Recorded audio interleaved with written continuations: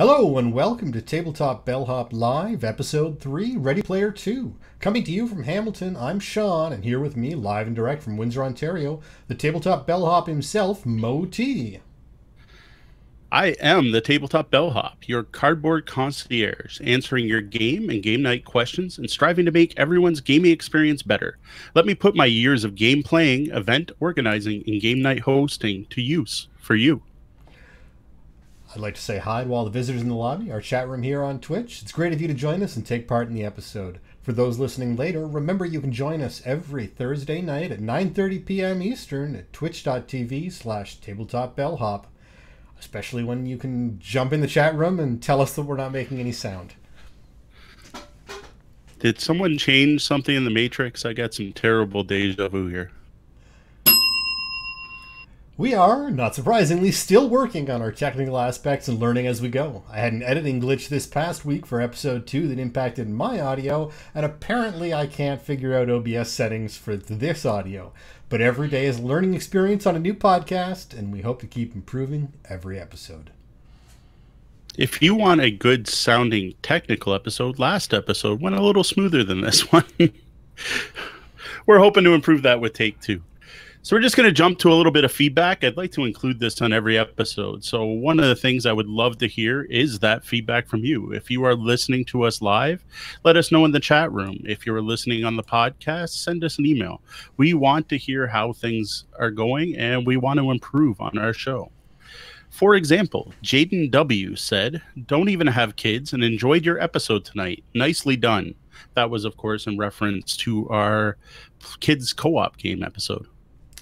Well, thanks, Jaden. A good family game should be as fun for the adults as it is for the kids. I know I love Ghost Fight and Treasure Hunters myself. Such a good game. Big thanks to Phil, Bob, and Chris over at Misdirected Mark for the huge shout-out they gave us on episode 320, Flipping Gangbusters. Also, thanks for the vote of confidence will be bigger than the Dice Tower. One can dream. It's an honor to be considered a brother podcast to Misdirected Mark, one of the best shows out there. We really appreciate your comments and suggestions, and if you'd like to let us know something about the show, here in the chat room, or send your feedback to mo@tabletopbellhop.com and or sean@tabletopbellhop.com. That's SEAN. And now, Tabletop Gaming Weekly, where we look back and summarize what's happened since the last time we were here. What games hit the Bellhop's tabletop? See, things are going better. Every week, wow. Every week, I like to take a look back at the games we played, any events we attended, and other cool gaming stuff that's going on. This is also a weekly feature at tabletopbellhop.com, where I post our week in review as part of What Did You Play Mondays. Last week was a great week for reducing the pile of shame. 3 games off the pile. Now, I love seeing that. Now, maybe it's self-evident, but what is a pile of shame for those people who aren't in the know? Those are those games that you were super excited about. You had to have. You pre-ordered them. You kickstarted it. You rushed to the store. You had to have it. You get it. You bring it home and you put it in a pile and it sits there. It's like that for you readers. It's that pile of books on your night table that you never got to. Just like that, but with board games. It's all the stuff you picked up that you have yet to get to the table. It's shameful. Why did I buy all this stuff if I'm not going to play it? That's why I use Pile of Shame. There are other podcasts out there that like to call it their shelf of opportunity or a shelf of wonder I've heard, and pile of opportunity. Those were the 2 I've heard before. I personally call it the pile of shame. See, I have a pile of shame. No, I have multiple piles of shame. Bookshelf of shame just doesn't have the same ring to it. No, it doesn't. But yeah, I could probably build a fort of shame in my gaming room right now. It's a lot of games. But I worked on it. I'm trying to get the games played, and last week was fantastic for this. Like I said, I got through 3 of them. So starting off the top was Wasteland Express Delivery Service. This game had a ton of hype. Like, people were going nuts about this thing. I think it was on Kickstarter. I don't remember off the top of my head. I didn't back it if it was. I didn't see the buzz until after the fact. And all the buzz was about, oh my God, it looks so good.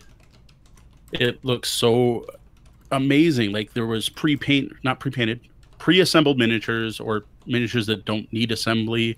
Instead of cardboard tokens, it's all plastic pieces. Instead of like a chip for food, you actually have little food crates, and they fit in the trucks. Like really over the top production value. And then they worked with Game Trays, which is a company that make game inserts, which we'll talk more about those in next week. Game Trays made the inserts for this. So instead of having to go buy a thing to hold all the bits when you're done, it came right with the game, which is fantastic. The thing is, all I kept reading was how good the game looks. No one was talking about how's the game, how's the mechanics, is it good to play, like, is it a good game? So we went to Origins, and one of the first places I hit was the Pandasaurus booth. That's the company that makes Wasteland Express. And they had a wall of Wasteland Express, bright colors, greens and pinks and purples. And I walk up, I'm all excited, and I'm like, I want to do a demo. They're like, oh, I'm sorry, we're not doing any demos of Wasteland Express. I'm like, well, why? And they're like, well, we're really trying to show off the Mind. That's our hot new game. And I'm like, no, I don't want to play the Mind. I want to play Wasteland Express. Like, look, I want to play it. And they're like, well, we are showing off Dinosaur Island. I'm like, I backed the Kickstarter. You got my money for that one. Show me Wasteland Express. They're like, no, sorry, we're not going to do it. It takes up too much room. It's a longer game. It's not good for doing demos. But if you want, we'll open one up for you. All right, cool. So they open one up for me. I take a look at it. Yeah, everything everyone says online is true. This game looks amazing. So got back from Origins, did my research. Is the gameplay good? I watched some videos. It looked pretty good, but it's not a cheap game. Then Amazon Prime Day hit, and it was more than 50% off. I couldn't do it. Money spent, gone, game shipped. So the game hit Han Solo. Han Solo brought it to Canada. Last Saturday, we got to play it. Fantastic game. Like, it looks as good as all the hype, and it plays really well. It's a pick up and deliver game. So you got place on the map that have goods, and you have place on the map that want delivered between them. The thing is, it's post-apocalyptic, so think Mad Max or Borderlands. Actually, the art really looks like Borderlands, but the whole driving across the wasteland makes me think Mad Max. So a good mesh there of the two. And it's really thematic. It's really cool looking bits. It's quest based, so you're not just necessarily doing pick up and deliver. Like when we played, one of them was raid the 4 different raider camps because they're pissing off the company you work for, Wasteland Express Delivery Service. Another one was make so many deliveries to a certain town and so on. And then even cooler, in the back of the book, I didn't even know this was there, there's a whole campaign mode where you like record who won each session and it tells a story. Huge bonus. Really impressed by that. I love games that tell a story, and I wasn't expecting that from this. I was just expecting a cool pick up and deliver game. So big thumbs up for Wasteland Express. I strongly recommend checking that game out, especially if you can find it as cheap as I did. So it did kickstart. It did. There's a lot of complaint on Board Game Geek because apparently the only thing you got for backing it on Kickstarter was 11 cards for like $30 more. There is an entire topic for a show, Kickstarter stretch goals and my thoughts on them. Yeah. I personally don't... We can go off on that for a long time. Yeah, if they didn't promise anything special to Kickstarter backers and you're not happy about that, don't back it. We'll leave it at that. They don't need to. So, moving on. That was the first game off the pile of shame. The next one is a game called Hansa Teutonica. This one I bought when Geektropolis was going out of business, and it was a game that I knew I wanted, but I didn't remember why. Like, I saw it sitting there. I knew it was long out of print, and I'm like, Hansa Teutonica, I want that game. Jay, how much do you want for this game? And he was like, here, $20. I'm like, all right, here, I want that game. And then I put it on my pile of shame for months. I now remember it was Heavy Cardboard did a podcast review of it. And Heavy Cardboard, if you like heavy games, so not Gloomhaven, I can't lift it, but lots of decision points, lots of AP, lots of thinking in the game, longer play times. That's the kind of game that Heavy Cardboard reviews, which is a great niche because almost every board game podcast talks about the new hotness. which I guess I kind of just did with Wasteland Express, but now I'm talking about Hansa Teutonica, so we're kind of in the middle. No. But Wasteland Express isn't the hotness anymore. It's Dinos or whatever the newest one is. Well, that one's already funded. People are just waiting for that to show up. But yeah, Dinosaur Island. But yeah, it's heavy cardboard does a niche that I enjoy. So I anything Edward on that show recommends, I tend to check out. I yet to buy a game he recommended and not be happy with. And Hansa's one of those. So I picked up Hansa. I finally got to play it on Saturday. Brought it out to the FLGS, and holy cow, was the FLGS empty. And then I remembered it's the holiday weekend or the civic holiday or whatever else. The holiday no one in Canada understands, but everyone's really happy to get in August where you don't have to work Monday. The random camping weekend. Yes, and that's exactly it. Everyone goes up north, drives past Sean in Hamilton, drives past Toronto, and goes out to cottage country up there. Like my mom left this morning. She's up in cottage country with my uncle. It's something everyone does. My Monday night group, I have 5 people that are supposed to come over. 1 came over. The rest were camping. So the FLGS was a little empty. But there were 2 other people there. Hansa Teutonica plays 3 to 5, so I invited them over. They came over. We played it. Oh, wow, was it good. There's a slight correlation here to Bruges, which I feel like I'm talking about on every episode, but I've been playing it a lot lately. A really deep, heavy game that plays quick, like lightning quick. Like we played our first game of Hansa, and I think we were done in 45 minutes. And that was like a learning game. We never played before.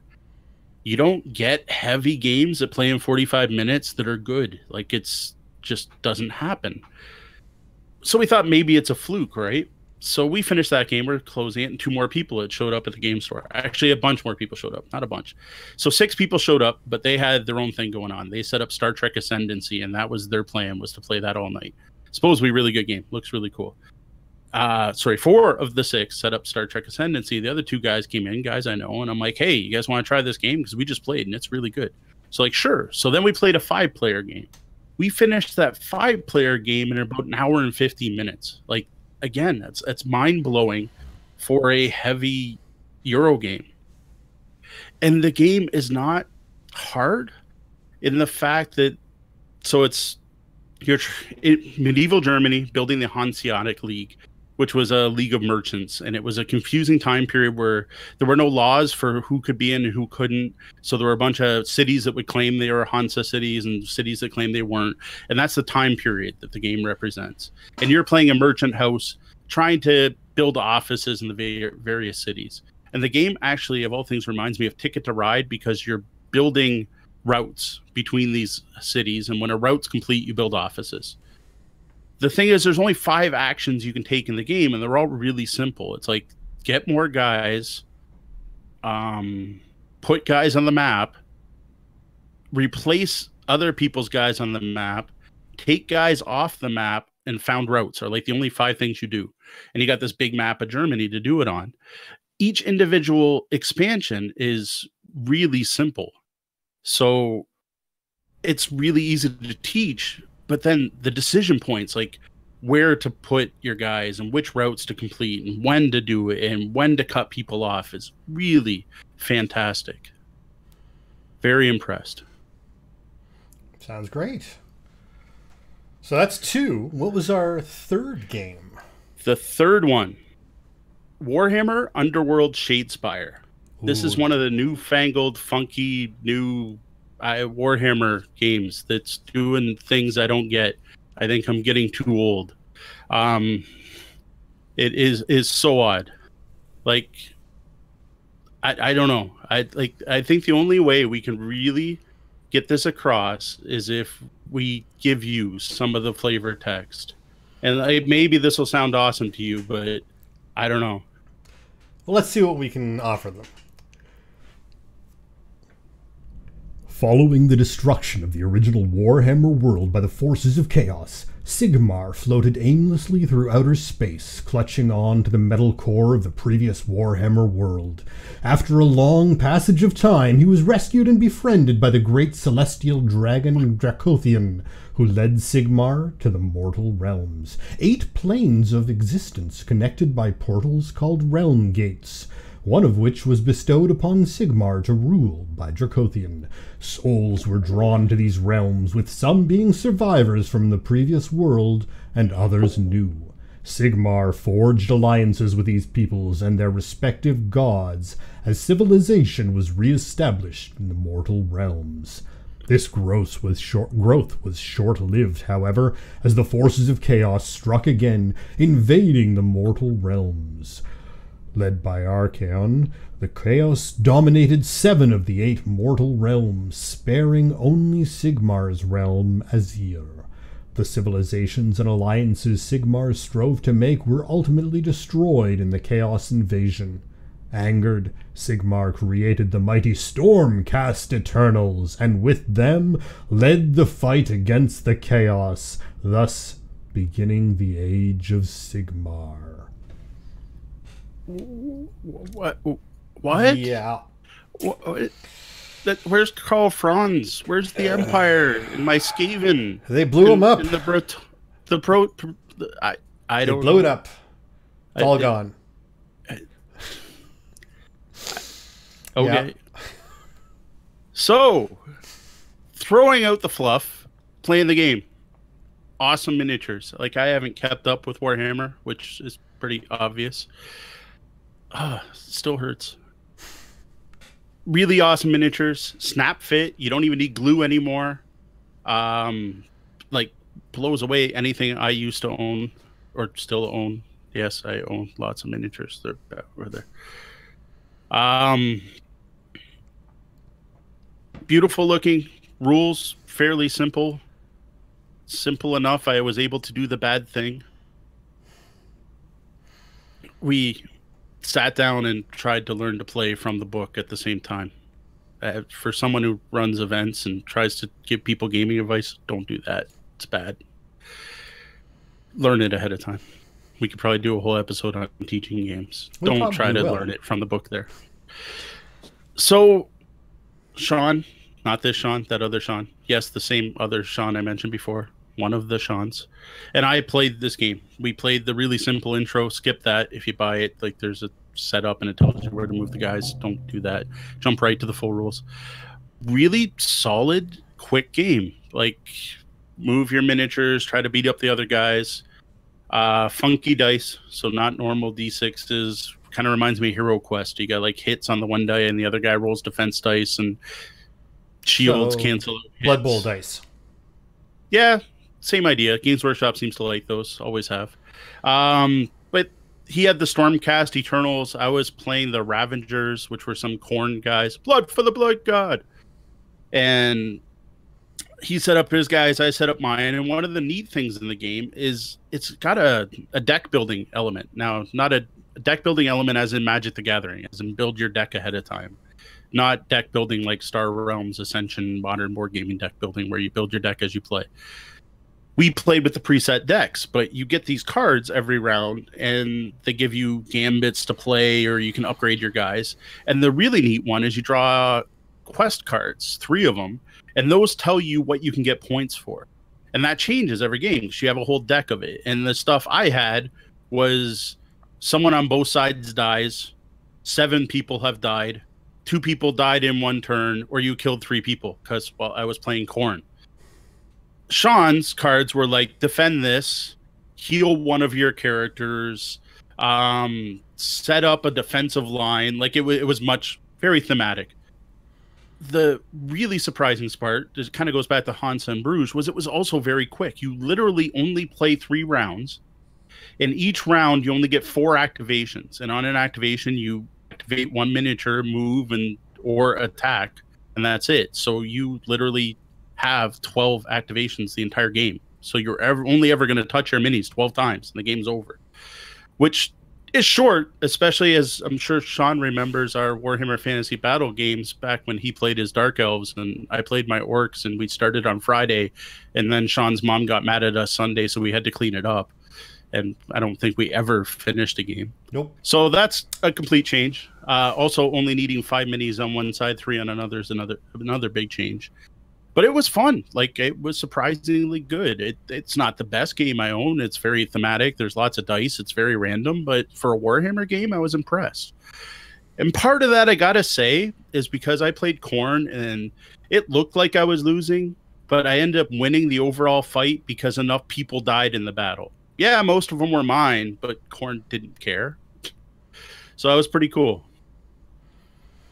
Excellent. And it looks like there's an expansion for Hans Teutonica that gives another map. Nice. We record the show live Thursday nights at 9:30 Eastern on Twitch, and we encourage people to drop in and take part in our chat room, the lobby. And thanks to our moderator, Angie Games.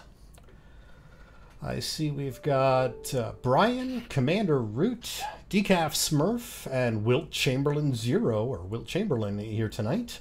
And Wilt is the one who's told us there's some extra stuff there for Hansa. Excellent. Good to see everyone in the chat. Thanks for joining us, Wilt. I'm pretty sure I know exactly who that is. Gamed with him a few times. Someone who has a collection that can rival my own. Excellent. All right. And each episode, we look to answer one or more of your gaming, or game night questions. You can send your questions to questions@tabletopbellhop.com, or you can head over to the webpage, tabletopbellhop.com, and click on Ask the Bellhop, where there are a variety of ways to get in touch. We need your questions. We're here to help, but don't know what kind of help you need. Trying to determine what to buy next? Can't find local gamers? Looking for a venue to play? Have friends coming over and want to make it an event and just another game night? Ask away. This week, DragonGem from the lobby, our Tabletop Bellhop live Twitch chat room, asks, what are some good two-player games? That should be quick and easy, right? I don't think DragonGem realizes just how huge this question is. There are so many two-player games. People have been sitting down in pairs playing games for all of history. For many, it's the preferred way to play. Player versus player, eye to eye, across the table. Dueling, jousting, okay, maybe chess. So many genres. So we're going to try something different. We're going to break this into segments. It's the whole how do you eat an elephant, right? One piece at a time. Since there's so much to cover, we're going to skip the featured review this week. Instead, we're going to break down two-player games into different types and genres. We'll break down what these are and break down what these are and offer some game suggestions for each. So our categories for this purpose are Euro games, card games, abstract games, miniature games, war games, multiplayer, played for just 2, and more. So starting with two-player only Euros. The first thing that comes to mind when I think of two-player Euros, by Euros I mean, soulless cube pushers, your German-style games. It's kind of a dead term at this point. But gamers who have been playing games know the term. It's not as thematic, not as random. Usually most of the information's open. It's Euro games. It's one of the, you hear it so often, you know what it means. You'll know by the games I mentioned what type of games I'm talking about. So these are games that can only be played by 2 people, that give that heavier trading in the Mediterranean, back and forth, not Warhammer, we're trying to smash each other and roll lots of dice. The opposite style of game. The first games that come to mind when I think of two-player Euros are these small box games that were put out by Z-Man Games. A lot of them are small versions of larger Euro games. So Agricola, All Creatures Big and Small, or Le Havre, the Inland Port. So Agricola, All Creatures Big and Small is like a small version of Agricola, a big multiplayer farming game, Whereas All Creatures Big and Small strips out all the stuff about feeding your family and is just about raising animals. Le Havre the Inland Port totally abstracts the market of the game, and it's all about building buildings. A newer one is Caverna Cave versus Cave, which is a newer version of Agricola where you're playing dwarves.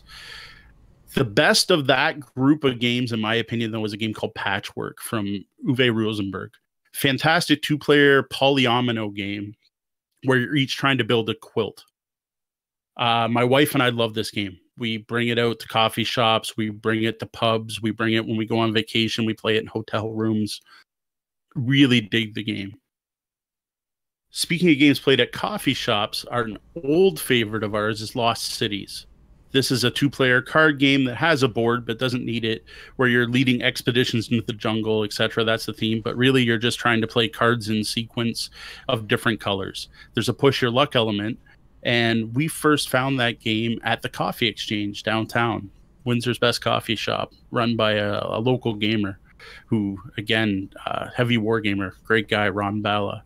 He's the one that got actually my wife into Lost Cities, and she used to go to the coffee shop and she would play with her sister. And then she convinced me to come down and start playing with her. So that's another fantastic one. If you dig Sid Meier's Civilization or Civ building games, then I strongly recommend Seven Wonders Duel. Seven Wonders is an up to 7-player game drafting where you're building seven wonders and civilizations in text. Well, Seven Wonders Duel takes that game, distills it down to 2 players, and in my opinion is an even better game. Fantastic civ building game, especially with 2 players. It does some really neat stuff with drafting where the cards are out in front of you with the pyramid style, like the old card games where you can't take the card above until you take the one below it. Really fantastic game. Another heavier, so these are all pretty light, like we can play these at coffee shops. They're played in under an hour. There are a few heavier ones. One of the biggest recommendations people will say is Twilight Struggle. This one was #1 on the Board Game Geek for years. Like when I joined Board Game Geek, it was #1 and it was there for a very long time. This is a Cold War area control game. Some people argue it's a war game. I push towards area control. Really great game that rewards multiple plays. So learning the deck of cards, learning what can happen in the game makes it way more involved and way more interesting. You get to that chess level where you know what cards the other guy may have and gambits he might pull off. Personally, I like it, but it's not great, but so many people like that game so much I have to give it a mention. Now for big heavy Euros, like in multiple ways, because it's a great big box, almost broke the late rated G thing there. Big box is Fields of Arle. This is another Uwe Rosenberg farming game where you are in a peat bog and you're cutting peat and you're creating tools and you're leveling up your various tools and farming equipment, and you're sending goods out to distant lands, and you play many seasons, and half the time you can play on this. It's big, it's deep, it's heavy, and it's only 2 players. You don't get a lot of games like that. I strongly recommend it. Excellent. So the Euro games, I know from my experiences, when you go into a gaming store, there's something that's sort of, I don't know, less accessible about them. They aren't as friendly, and they have a lot of strange words on them. Some of them have large amounts of German writing on them. Are they accessible to a casual gamer? Should people who aren't, considering themselves board gamers or gamers, should they be looking for these and going to them, or should they be brought into them by someone a little more experienced? I would definitely recommend the latter. We talked about Catan on our first episode. That's probably the most well-known Euro game. That's the game that started the German game, the Euro game rush. Call them German games because most of these games are literally made in Germany and translated to English and brought over here. I agree. They're not quite as accessible. They're not simple. They're not just play a card or roll a die and move a piece. There's a lot more involved, but I don't think anyone should be scared away. Like, I wouldn't give a brand new player Fields of Arle to play, but there's no reason I wouldn't teach anyone Patchwork. It's like anything else. There's easy, simple Euro games, and there's deep, heavy Euro games. Just like there's simple, easy war games, which we'll talk about in a bit. Like I can play war with a deck of cards. If my cards are higher than yours, I win. Or I can set up Advanced Squad Leader and try to read a rule book that's like this thick and has so many acronyms that I couldn't even get past the intro of the book when I stole my dad's copy to read it. So there's a scale. Your best bet is to talk to someone who knows. Write the bellhop. Ask what some good gateway Euro games are. Catan, Carcassonne, Ticket to Ride's pretty Euro-y. Even it's kind of on the fence. That's the other thing. I kind of mentioned it earlier. There's a big meshing going on. The terms Amerithrash and Euro game, they don't mean as much as they used to. It is very possible to get a highly thematic Euro game now, and it's very possible to get a very structured Ameritrash game or Amerithrash game, however you prefer. So I don't think there's any reason to be scared of them, but it may help having a friend that knows the games ahead of time that can teach it to you.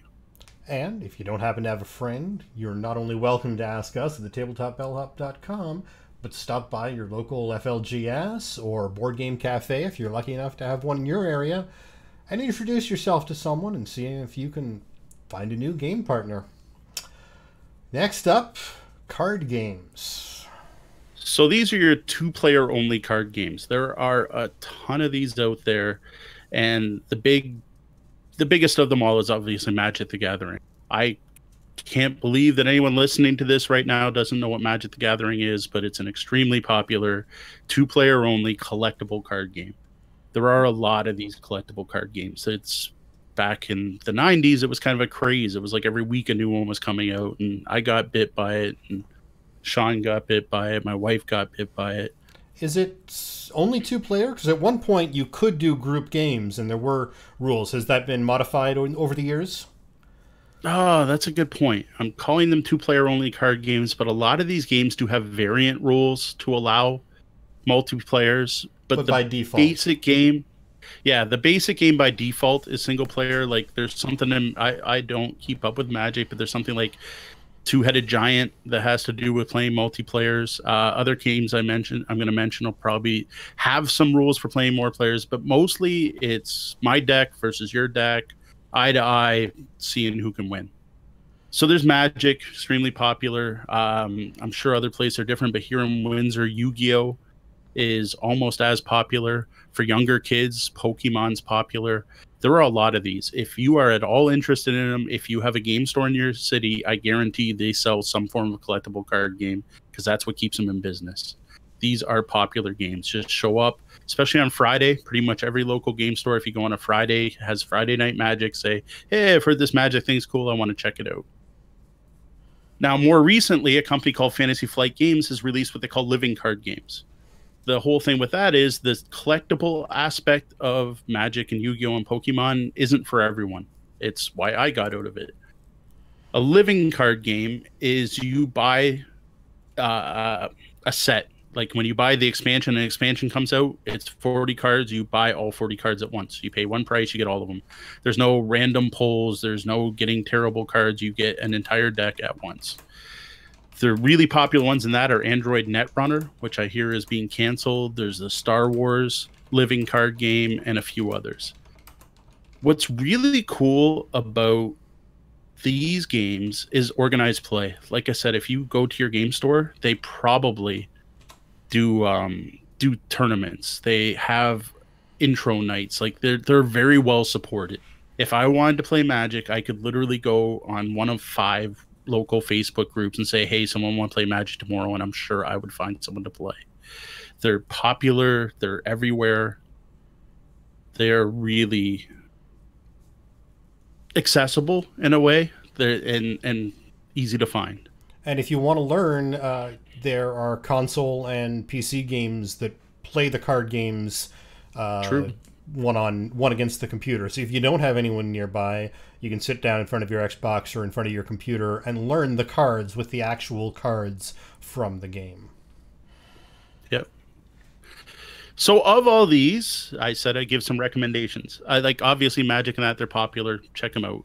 But the ones I like the most are Ashes: Rise of the Phoenix Born. This is from Plaid Hat Games, and I would call it a Magic clone. It's trying to do the same thing as Magic the Gathering, but it fixes some of the issues with Magic. Like Magic, one of the problems if you hadn't played before, or even if you have, is mana. You need to have land cards in your deck, and you need to draw them to be able to cast the spells to win the game. And if you don't draw that mana, you're not going to win. That random factor is removed in Ashes because it uses dice instead. And at the start of your turn, you roll your dice to figure out what mana you have. And then there are tons of ways to mitigate that. So every card can be played with every die, but better dice can do more things, is probably the easiest way to explain it. And you can always discard cards just to re-roll your dice. So it mitigates that mana problem. The other thing I thought was really neat in Ashes is when you cast a spell, it stays in play permanently. So in Magic, you're always hoping to get that one card. You need that card. It's got to come up. In this, if you get the spell, you put it on the table and it's up for the rest of the game, and you can keep casting it every round. What they've done to add the whole you want to draw it part, so you still have that feel, is if you get multiple copies of the same card, the spell gets better. So you start off and you draw your Fireball spell, you put it on the table, you can now cast Fireball. Well, later, if you draw another Fireball, you can put it on top of the other one, now you do a better Fireball. There's a bunch of other little things, like you can attack multiple times, there's no banding, etc. I'm not going to get into details about Ashes, but Ashes is fantastic for a 2-player only card game, you versus me.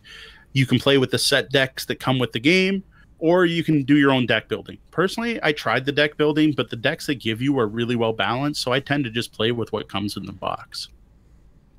The other one I've only recently fallen in love with, and part of this is probably because I play it with my daughter, so that's awesome on its own, is Star Wars Destiny. This is a collectible dice game, they call it, but really it's a card game. There are dice involved. Actually, it's kind of like Ashes that way. So when you buy the set, you get dice for your characters, but you also get a set of cards. The cards you use to build the deck, you get the cards in your hand, but then your characters are represented by dice, and you roll the dice every turn to see what the character can do that time. So if you're thinking Magic, it'd be like summoning a monster, and the monster can do one of 6 things, and every turn you roll to see what it does, I guess, to kind of tie it together. Maybe not. Anyway, Star Wars Destiny, extremely well done, great looking dice. Fantasy Flight Games, they make good looking stuff. It's good looking stuff. Rulebooks are very clear. The problem is it's collectible. So I think I mentioned it when we were doing a weekend review previously. We bought the 2-player starter set from Fantasy Flight Games. Then I went out and bought the latest expansion set. So I picked up the Luke Skywalker starter set and the Boba Fett starter set. And then I also grabbed 3 booster packs. With all of that, we could not make 2 legal decks. We could have made 1, but not 2. So that was a little disappointing. But you know what? My girl loves it. I'm sure I'll go buy more cards, and soon enough we'll be able to make legal decks. It's not like I'm bringing her out to play tournaments. It's just the 2 of us playing. We can break the rules, right? The last recommendation I have is Star Realms. I was talking about Origins earlier.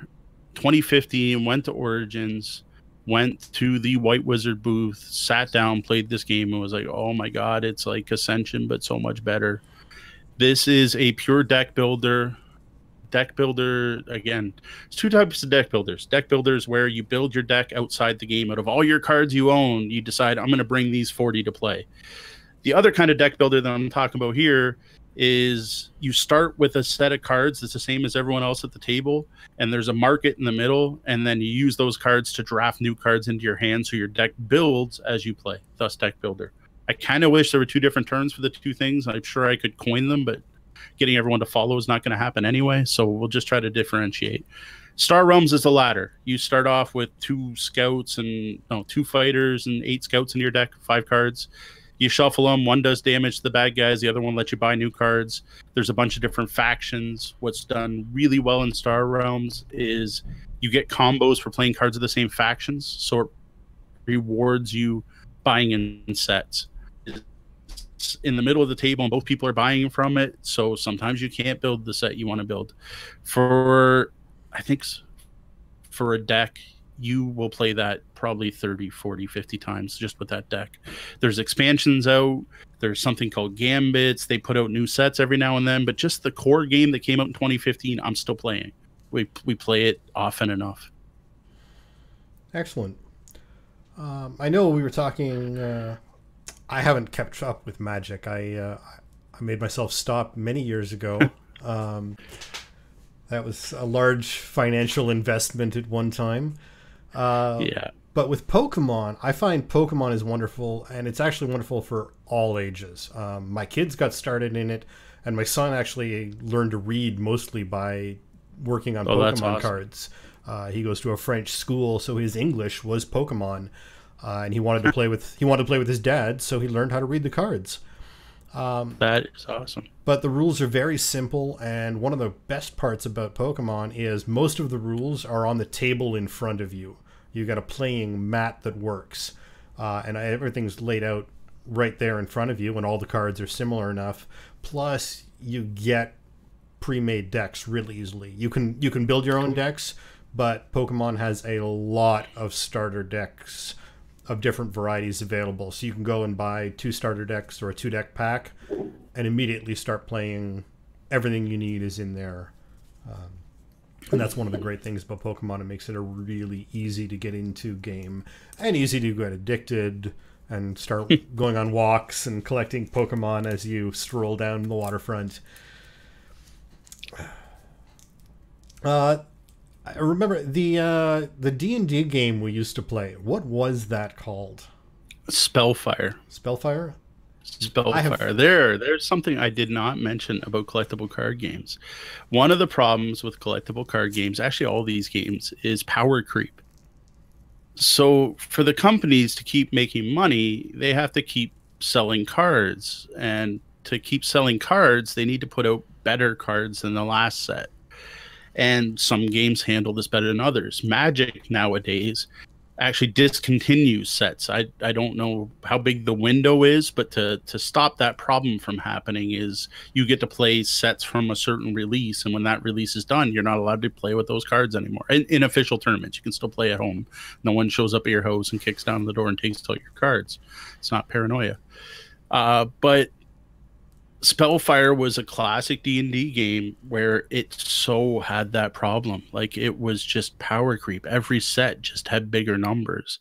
And it was also a problem where the rarer cards were better. So that's something else that Magic tries really hard to do. Like, one of the most powerful cards in the game may be a common card. Excuse me. Whereas in Spellfire, the rare had a 15 on it and the commons had 2s, and a 15 beats a 2. Like, that's just the way it goes. So yeah, that was my dad's favorite. He loved it because he had the money and he could spend all the money and he would beat us every time. So, hey. But we got to play his cards too. So, we just all dug into his collection and made decks. I guess true. I never had to deal with the buying problem on that one. Yes. All right. Well, let's take a break from two-player gaming goodness and we'll cover some announcements. You can find us on all the major podcast platforms and an uncut video version on YouTube. If there's a way you prefer to listen to podcasts and you don't find us on it, give us a shout and we'll see what we can do. I'm working on getting us onto Plex right now, which has a new beta podcast option. Okay. I know we're also striving to get on iHeartRadio, but that could take a long time. Apparently, yes. A podcast I know just announced they got on it after a year of trying. Well, who knows? Once we're bigger than the Dice Tower, there shouldn't be a problem. Easy. So if you're here live listening, which I see a few of you are in the chat, you're all invited to our launch party. It's in 3 days, Saturday. Digitally speaking, someone's going to get upset if you knock on our door. True.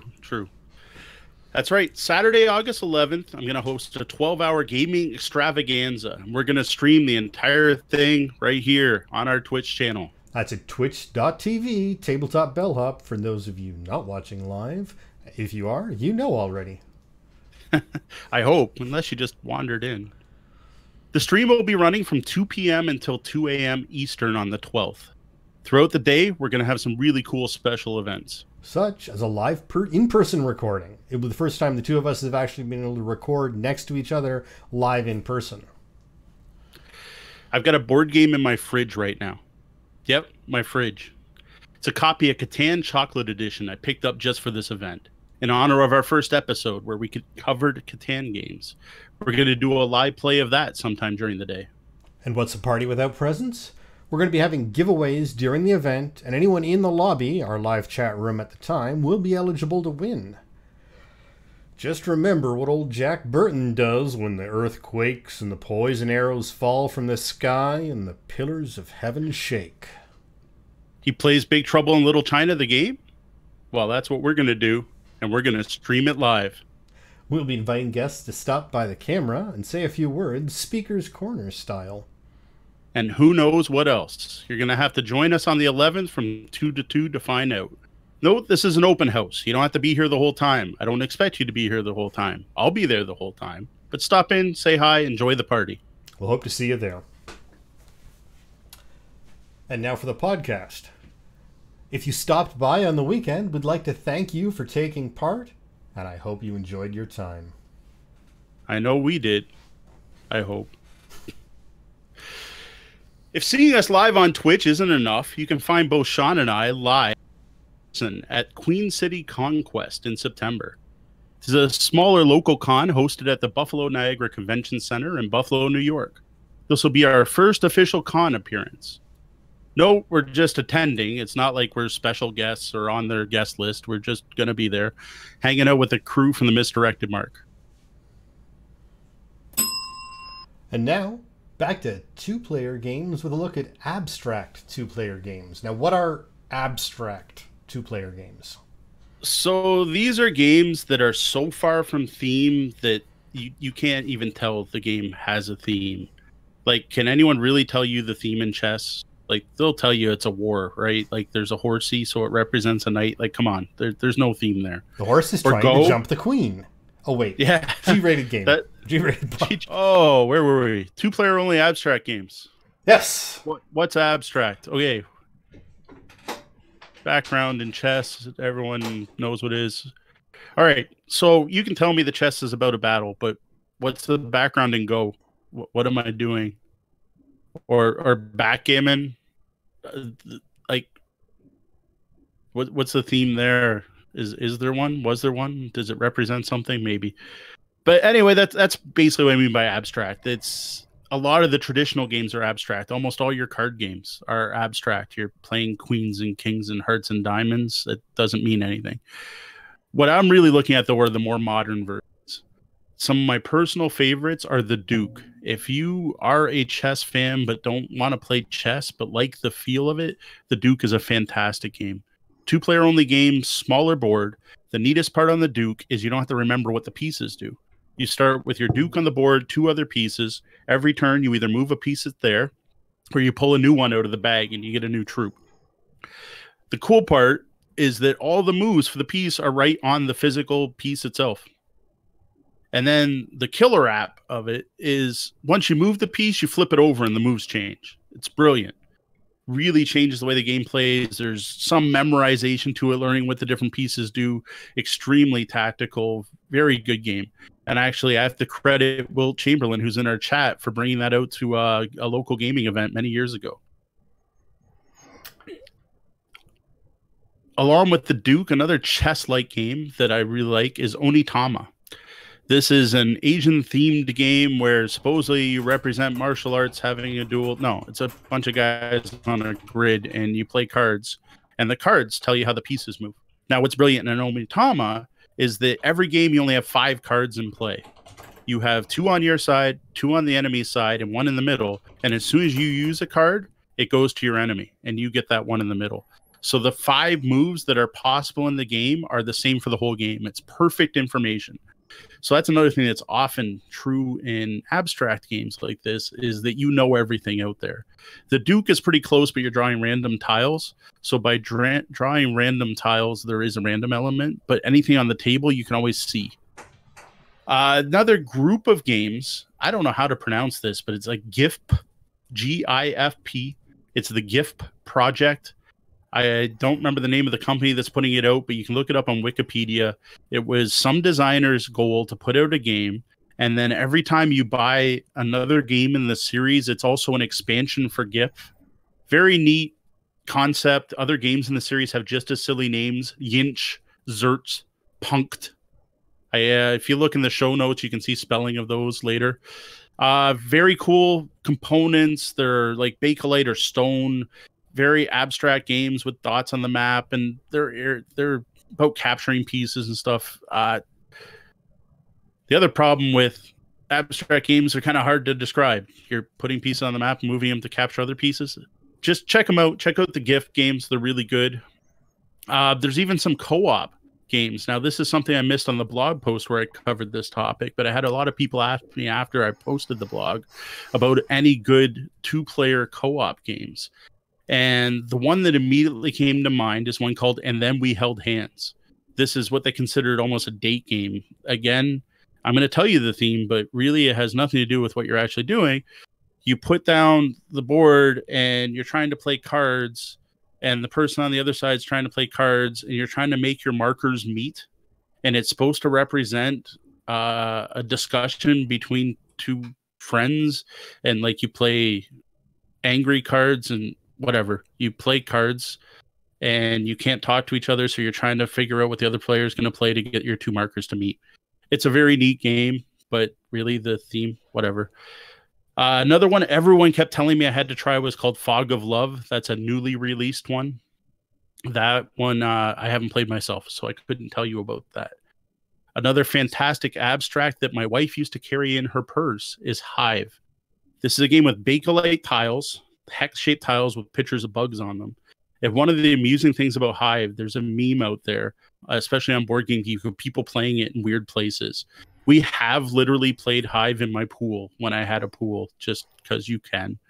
It is a really good abstract game where you are trying to surround the other player's queen bee with your pieces, and the picture of what insect is on the hex tells you how it moves. So ants can move all around the outside of the hive. Spiders can only move 3 pieces. Grasshoppers can jump over the hive.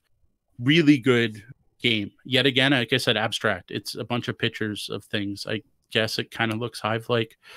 Abstract 2 players. Best thing about Hive, though, is, like I said, my wife put it in her purse. Deanna had it with her everywhere. So we'd be at the bar drinking, pull out a game of Hive. We'd be at a restaurant, pull out Hive. I know I mentioned we kind of do that with Patchwork. Hive's even more portable. And the nice part about Hive, if you are out drinking and you spill anything, it's Bakelite tiles. Who cares? Sounds great. And we should probably cover ourselves in case the internet hates us afterwards. It could be pronounced Gift, or GIFP. Oh, God.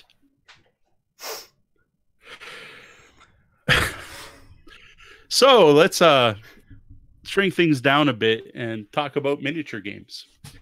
I mentioned Warhammer Shadespire, but there are a lot of miniature games. Miniature games are almost a hobby on their own. There are people who only do miniature gaming. Actually, they're what they call lifestyle games. If you get heavy into miniature gaming, you are going to spend a lot of money and a lot of time building your armies. And for some people, that's awesome. I did it.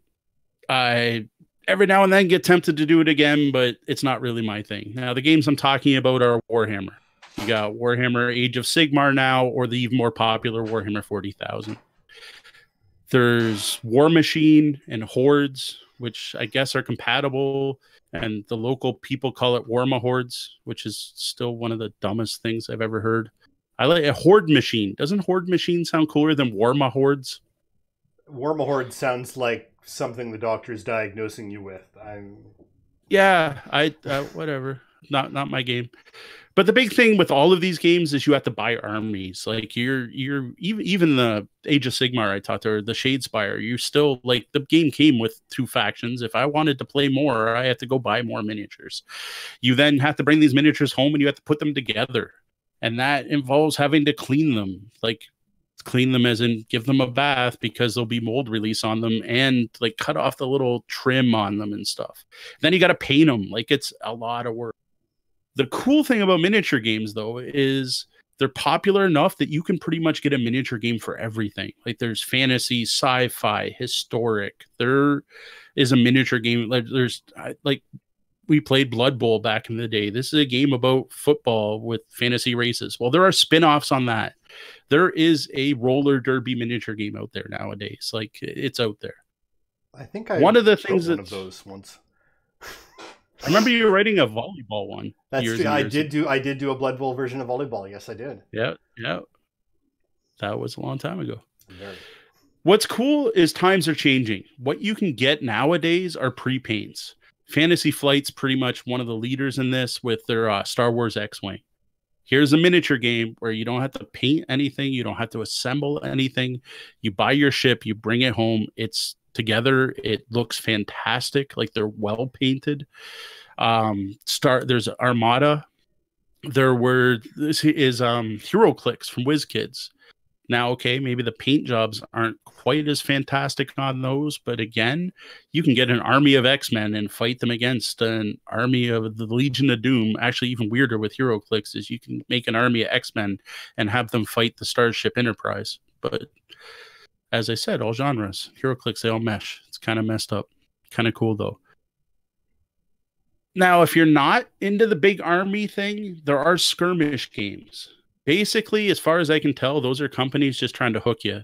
Like, here, no, play our skirmish rules. You only need about 20 models. And then we'll sell you the big version. But hey, who knows? One of the more popular ones I love the miniatures for is called Malifaux.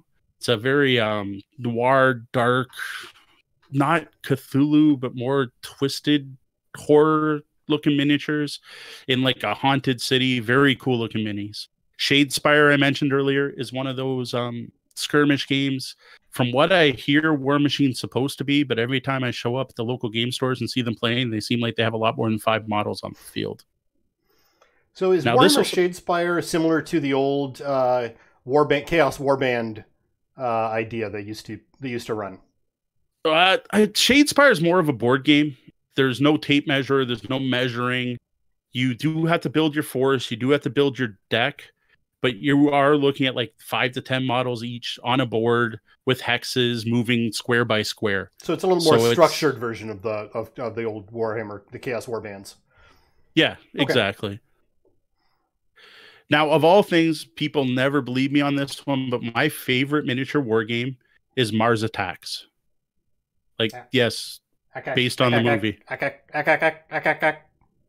Yep, that one.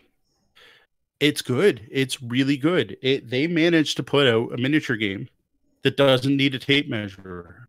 Like, I'm not saying a board game. Like, this is miniatures. Put out your map. Put out your scenery. Spend points to buy your army. You spend points to build your army, and we're going to face off. And what they did is this brilliant system where the board's divided into squares, and your guys can move so many squares. Now, the killer app part is when you put your guy move into a square, you decide where in the square he's standing. And that's where your positioning matters. So if you put your guy in the right spot, so he's hiding behind the right crates or whatever, because line of sight is real line of sight. Like you get down on miniature level and take a look. So movement's abstract. It's like, I move my guy 3 squares, but then you got to decide where in there he is. And that's where your tactics come in. There's no wheeling and musicians or formations. It's all skirmish. And then the other cool part is it's a card-based game, and it kept all the humor. So in Mars Attacks, you really can have flaming cows bounce across the field and take out some of your opponents. It is really good. I strongly recommend people check it out. I know it sounds like who's going to play Mars Attacks over Warhammer? Well, okay, there's your problem with Mars Attacks, finding other people to play. But fantastic game. And where can you go wrong with flaming cows on the battlefield? Exactly. Exactly.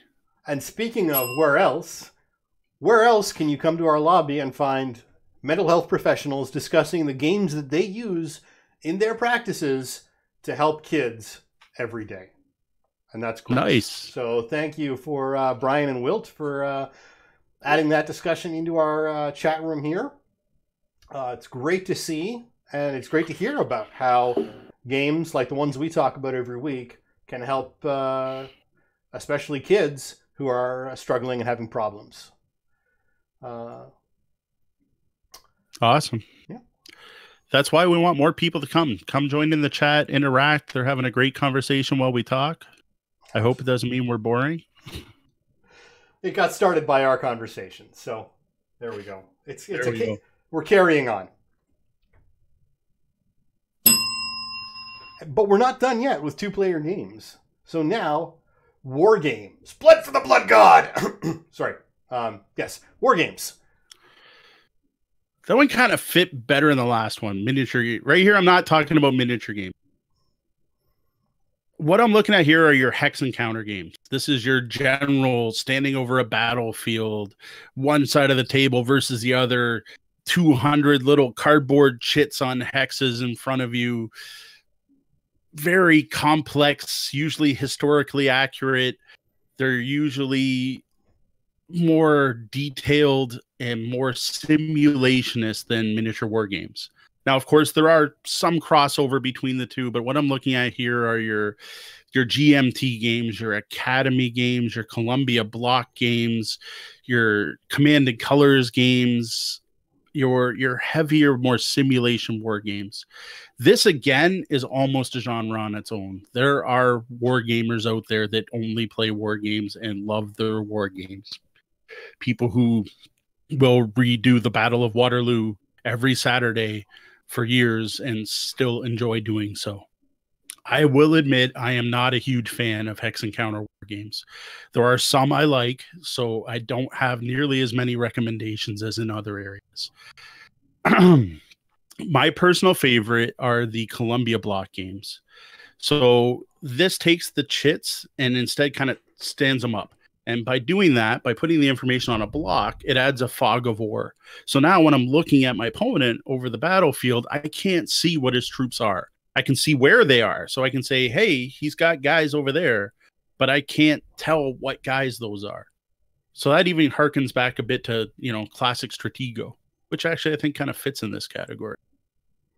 The other thing the Columbia blocks games do is by standing the blocks on their side is it allows you to twist them, which lets you put different stats on each edge of the chit so that you can have something happen when the unit takes damage or gets healed, or, well, different games do different things. And most of them, it's as they get damage, you turn it to the right and the stats change, usually for the worse. I have seen Wizard Kings, I think, is another one where you can actually level up your guys and they turn the other way and get better. So really neat. You take your chits that are out on the board, you stand them up, and now you have a new way to play. Of those games, my favorite is Hammer of the Scots. This lets you play out Braveheart. One side's William Wallace, the other's, I forget his name, English King. Charles. You play the two forces. Yes, maybe. I think. Probably. Someone will probably correct us at some point. Don't quote me on that, but I think. You at least picked the king. That's better than I did. But yes, you get to play out that battle. Fantastic game. My second favorite style of game in this group is called the Command and Colors series. These are from a designer, Richard Borg. Started off with a Civil War game. That one I don't personally own. But what he did in his game is a couple things. He made it card driven. And he took the battlefield, so all your hexes, and divided it in thirds. So you have your center, your left flank, your right flank, which I think my video swapped, so that probably just made me point the wrong way. But you have your center and your two flanks. And then you have cards, and they'll tell you to command 2 units on the left flank, or another card will say you command 1 unit in each of the sections. And then another card might be command units on the right. So that's the command part. Now the colors part is each unit's color coded. So you can have like footmen are green and archers are red, and I don't remember the colors off the top of my head. And other ones are blue. Well, the way that works is when you roll dice to hit. And some command and color games mean you roll the dice, and if you roll the color of your unit, you hit. Other command and color games are the opposite, where you're trying to roll the color of the guy you're trying to kill. But what this means when you're playing, it's really simple. Whichever way it is I use these cards to decide who to activate, and then when I attack, I just roll the dice and compare colors. Really brilliant, and still gets that somewhat simulation feel of moving guys across a battlefield and different flanks. And it do some really neat stuff with asymmetric play. Where if it's a off-sided battle, like say you were playing Agincourt, where there's a ton of archers on one side and it was pretty much a massacre, and you're trying to recreate that, well, the guy with all the archers gets more cards, so he has more options. Like, it's really well balanced. Now, there's a ton of Command and Color games. My personal favorite is Command and Color Ancients. This does the whole Rome thing throughout history, right? Gaelic Wars, Caesar, Rome. Another one that's really cool is Battle Lore. So what Battle Lore does is it takes the Command and Color system and fantasy flights it up to be all fantasy. It's griffins and demons versus, I don't know, fantasy creatures. I don't remember if they're elves or whatever, but you have like the good guys versus the bad guys, and you've got a griffin on one side and a rock on the other side, and you can summon golems, but still uses that same system of the cards. Now it adds in a bunch of special rules for magic and so on. That's the cool one. Like if you prefer thematic games as opposed to dry historic games. So oh, yep, go ahead. Nope. Go for it. No, I was miss timing. Go ahead.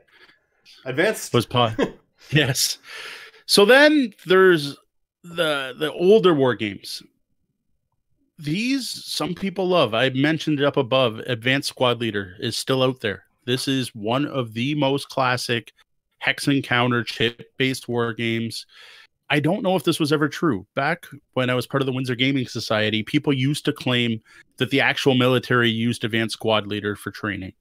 Now that it's time of the internet, I could look that up, and I never thought to. But back in the day, that was the rumor, was Advanced Squad Leader is what the actual army uses to simulate battles. This is a hardcore simulation chit game. Like, there's simple rules, but if you get into the full rules, there's like shell shock, there's trauma, there's morale rules, there's trying to move your, like, it's crazy. It's trying to actually simulate a battle and give historically accurate results. Not for me. People love it. Now, there's the really geeky version of Advanced Squad Leader called Starfleet Battles. That is hex encounter, super detailed Star Trek.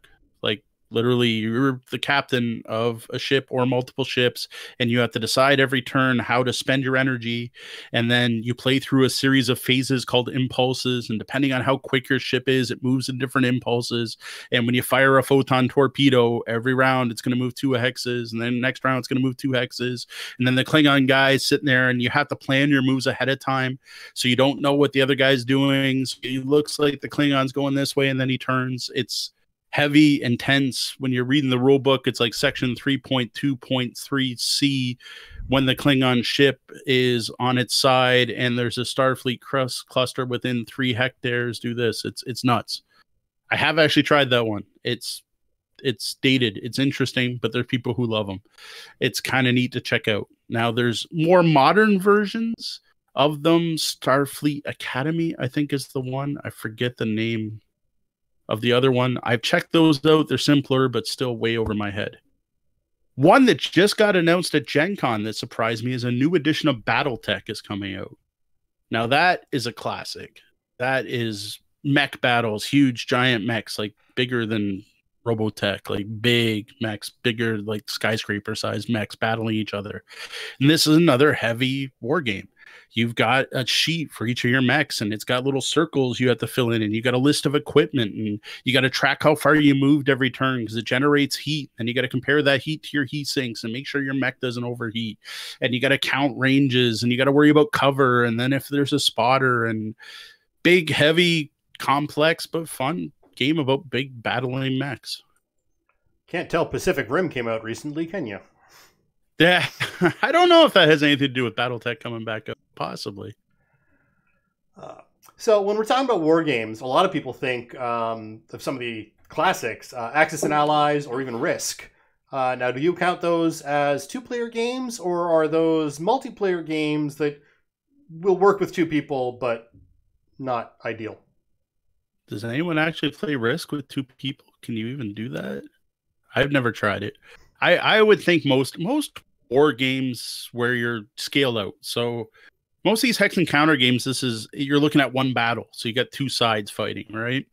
Once you scale out to Axis and Allies or Risk or Civilization or any of the bigger ones, I think you need more people. Like I'll admit, I've never tried them 2-player myself, and it doesn't sound like much fun. It's at least with 3 people you can negotiate. Like if one guy's winning, it's like, hey, let's team up, and then of course you betray the guy at the end, so you win. Well, you don't get that with 2 people. It just just keep bashing each other.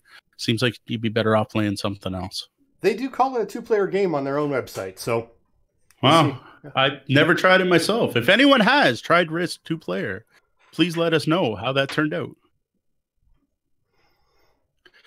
So, on to multiplayer games that are great with 2, which ties into what Sean just asked. So up to this point, I've tried to cover games you can only play 2. I know there are a couple that have some special rules, but like now we're talking about games that like play 6 players, 4 players regularly, and that's how the game's expected to play. Once you open that up, there are so many more options. Like there were already a lot. Now there's more. Like I'm just going to fire some of these off. Like Clank, Ascension, Terraforming Mars. All of those are just as good with 2 players as they are with 4. Clank is fantastic. Deck building game where you're trying to sneak into a dungeon, grab some treasure, and get out before the dragon kills you. Ascension, it's one of the pure deck builders. Like I talk about Star Realms being good, well, Ascension's the good 4-player version, very similar with a magic theme, but still plays really good too. Terraforming Mars, which is one of the best games ever. I love that game. Plays just as good with 5 players as it does with 2. Then you got games that are actually better with 2 players. Carcassonne. Everyone talks about Carcassonne as a gateway game, probably about as well known as Catan. Playing that 2-player is one of the most cutthroat games. If you both know the rules and you're good at cutting off farms and buildings, it's a great 2-player cutthroat game. Castles of Burgundy, one of the best Stefan Feld's ever made. Many people say it plays better 2-player than 3 or 4. I don't mind it 3 and 4, but 2-player, sweet spot, cuts it down to about an hour. And then one of my favorites, it's a hidden gem. No one else seems to know this game, is Attica. I picked this up at Harry Tarantula up in Toronto. My wife and I love this game. This is ancient Greece city building game that's more abstract than anything else, where you're playing cards trying to build every city on your board at the same time trying to make sure the other player doesn't reach from one temple to another, because if they do that they win instantly. Fantastic 2 players. Actually, I wouldn't suggest ever playing it 3 or 4 players. And one of the things you do in that game is you steal the extra components for the other players and use them to mark your cities, because really it was a 2-player game. They put a 4 on the box. Race for the Galaxy. The retheme of San Juan, well, and so much more nowadays. It's got some rule variants to play 2 players. Like you have to add extra cards in, and you get 2 actions a turn instead of 1. But oh my god, it's so good 2-player.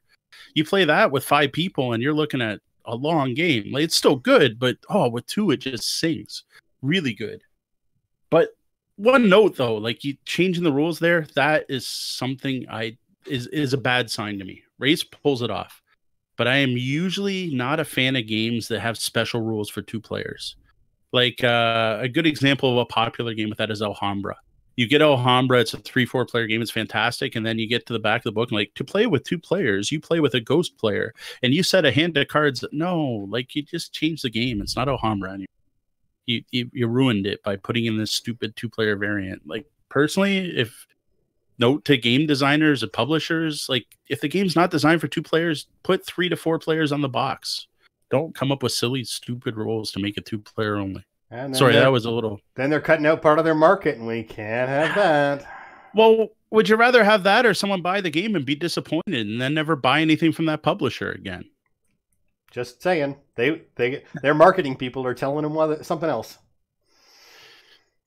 So back to some other multiplayer games. A couple Japanese-themed games I really like. Takenoko. This is a game where you have the cutest little panda figure, and he's moving around the board trying to eat bamboo. And your other figure is the gardener who's getting frustrated trying to cultivate the bamboo. That is really good 2 players. I still like it with 3 or 4. Then talking about Carcassonne being cutthroat. Wow, Tokaido.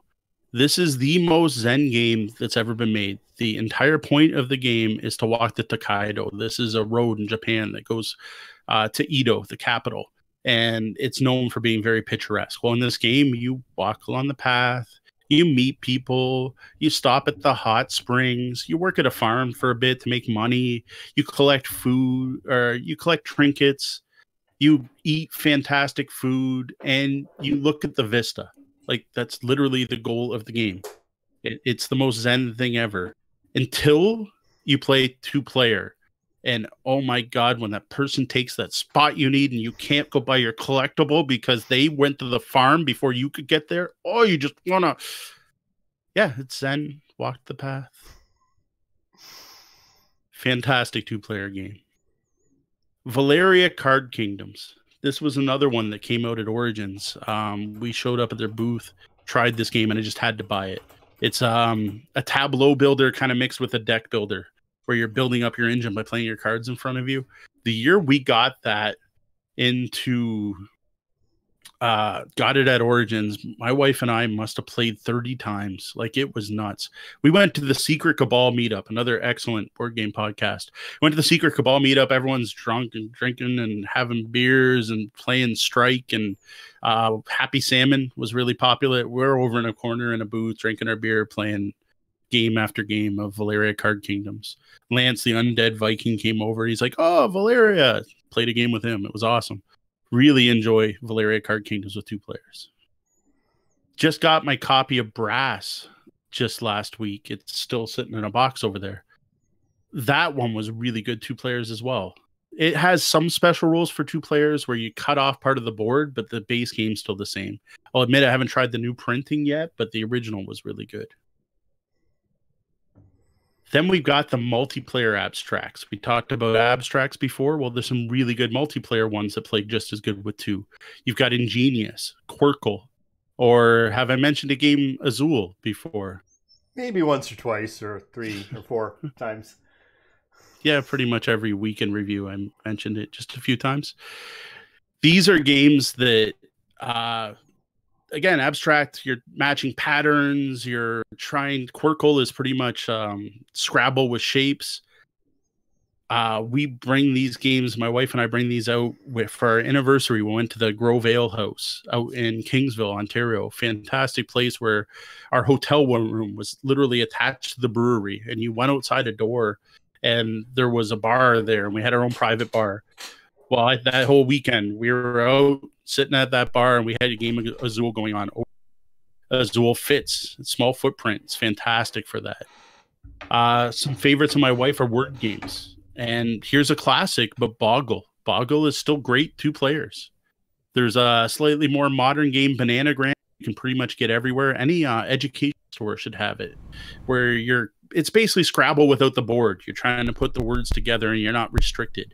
There's a more modern deck builder that's a word game called Hardback. That one's also really good 2 players.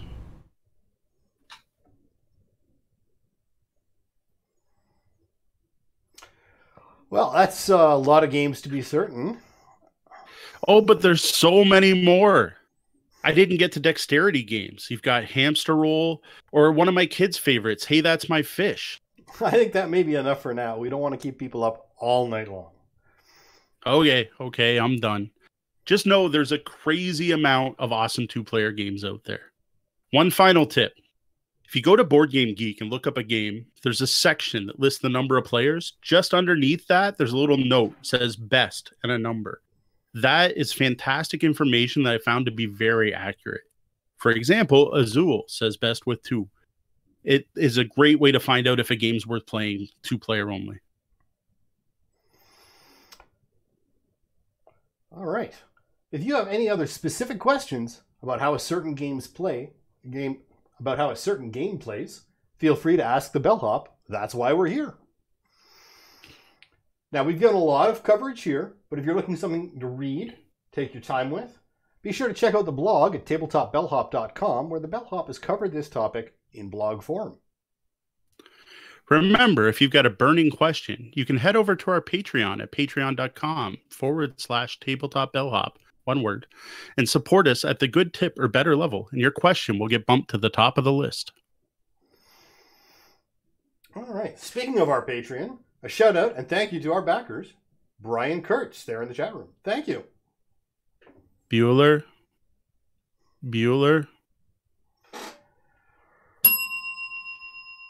All right. And looking back into the lobby. I see our moderator is doing her job. Absolutely. Thank you, Deanna. Absolutely. So we've definitely got a larger population in the chat room this week. It's great to see. Excellent. and keep the conversation going. And again, we'll once the live show is over, we'll take a direct conversation right to the chat room.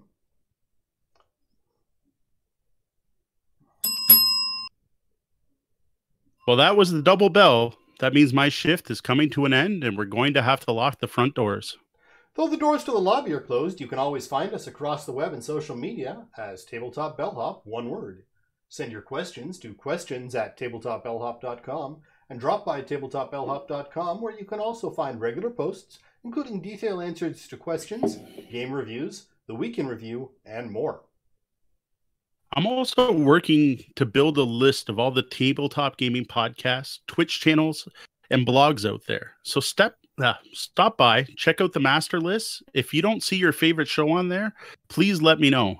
You can use the Ask the Bellhop or send the notes, or you can comment right on the post or send a note to Mo at tabletopbellhop.com. If you like the content we're providing and would like to support our efforts, please consider tipping the Bellhop at patreon.com/tabletopbellhop. We're still tweaking the Patreon. Rewards listed now shouldn't be changing. So if you see something you like, we're not going to mess with that. But we are looking at adding more rewards and potentially more reward tiers. We're also open to input. What would you like to see us offer? Well, that about wraps up the time we have for the show tonight. For those of you here live, thank you for joining us, and hang around in the Penthouse Suite for an Off the Books, unless you're a patron, after show. Don't forget our launch party this Saturday, 2 to 2 EDT, twitch.tv/tabletop bellhop. Also, big thanks to our lobby marauder. Wow. Well, she did boot someone earlier. Thank you, Dee. Remember, join us here on Twitch every Thursday night, 9:30 p.m. Eastern, and watch for the Tabletop Bellhop live podcast to hit your podcatchers at 2 a.m. Eastern every Tuesday. For Tabletop Bellhop Live, I'm Sean. And I'm Mo. Thank you, and game on.